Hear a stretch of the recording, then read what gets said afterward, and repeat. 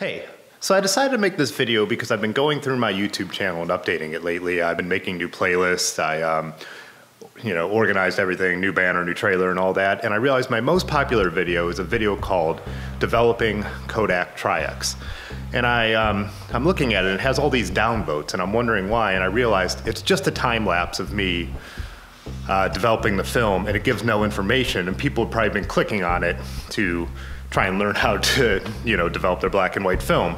So I thought I'd actually make one going through my process. I picked up my Minolta X-700 the other day, and I realized I have a roll of film in it that I've never developed. Anyways, go through the whole process, exactly my dilutions and how I develop. I load my film onto the reel and into the development tank using a changing bag. If you're not familiar with that process, I'll put a link to a video below. So here we are in the basement of the studio. I've got all my stuff laid out here. First thing you want to do is crack a beer, and then you get started. I start by mixing the chemicals and trying to get them as close to the right temperature as possible by mixing the hot and cold water right out of the tap. Right now I'm way too hot, so I'm gonna mix in a little bit of the cold water.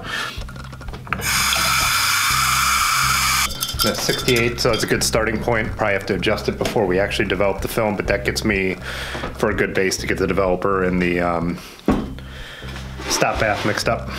So I'm using Kodak HC-110.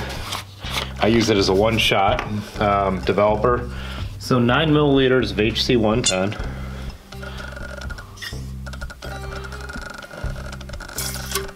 $291 milliliters of the water.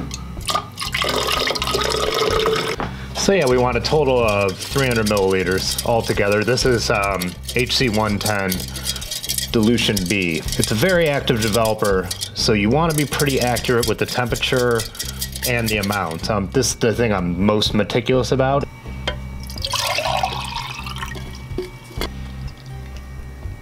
Take another sip of beer, and now it's time to mix up the stop bath. So the proper dilution, well, for this I use 15 milliliters of the stop, and then I fill it up to 300 milliliters of water. Stop bath obviously doesn't need to be as precise as your developer. Oh, got dead spiders in there. Mixing up the photo flow for the last step in the process. For this, you need a drop and a half for 1.5 milliliters for the 300 milliliters. I always use distilled water for this step. Yeah, so I have my chemicals all mixed up here. So now I just do a temperature check on the developer, and once that's ready, I am ready to go. You didn't see me mix the fix because I already have the fix mixed. So the developer is at 68 degrees, and we are ready to go for a total development time of 6 minutes.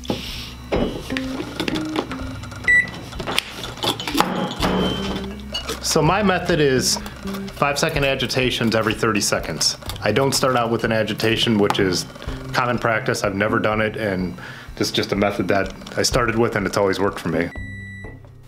The 6 minutes is up. It's time to dump out the developer and add the stop bath. I agitate with the stop bath for 30 seconds before dumping that out and adding the fix.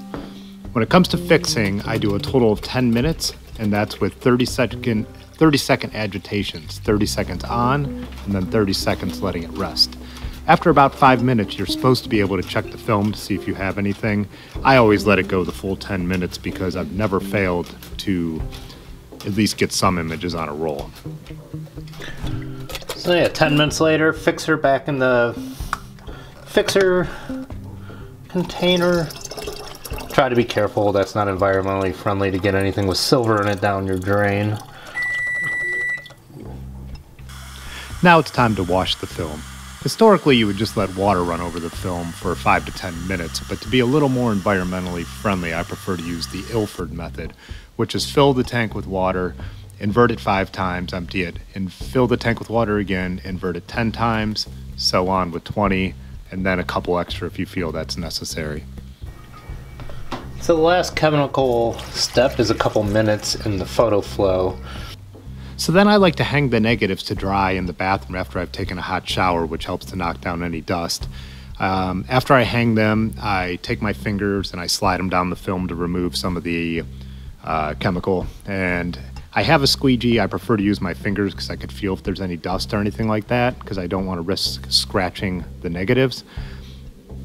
I hang a couple clips at the bottom to weight them down, and then I let them dry overnight. I shoot with a red 25A filter and slightly underexposed most of the time, and this gives me the high contrast image that I like to get from Tri-X. After that, it's time to scan. I'll have a video of that linked below, and then you post it to IG.